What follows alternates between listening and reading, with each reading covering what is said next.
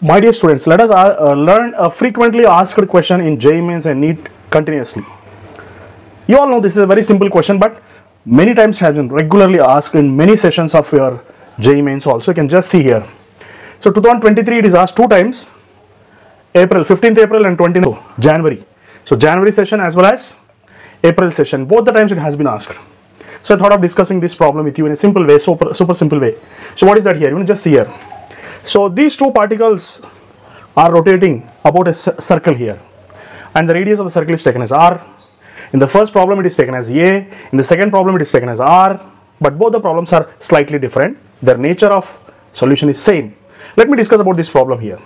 So when they are rotating the same circle, you should understand one thing, that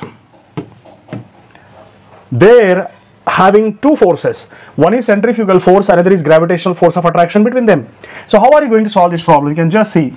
So gravitational force is equal to centrifugal force. These two forces counterbalance each other. That's the reason why it is able to continuously move with the same center. Now let us see here. Both the particles are having same masses, but the distance is taken as 2r because radius is taken as r. So diameter is going to be 2r here. So gravitational force can be taken as g m square by 2r whole square, because g m1 m2 by r square. No, both the masses are same, so m square by 2r whole square. It can also be taken as mv square by r.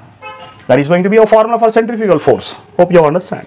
So mm gets cancelled here, and if you elaborate this one, it's going to be gm by 4r square is equal to v square by r. So rr gets cancelled. So what is v going to be? V is going to be gm by 4r. So with this it is understood that the correct answer is A option. But if he is asking to find out angular speed, then what are you going to do? A slight modification you have to do here. Instead of v, you have to write r omega, that's it. And you have to write gm by 4r, that's it. This r if you send inside, then it is going to become how much? Omega is going to be gm by r. If you send in the square, it becomes r square. So r square into r is going to become r cube, that's it. So you got angular velocity, you got linear velocity.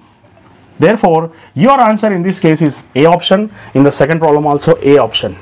A option is the correct answer. Hope you have enjoyed this. Thank you very much. Have a nice day.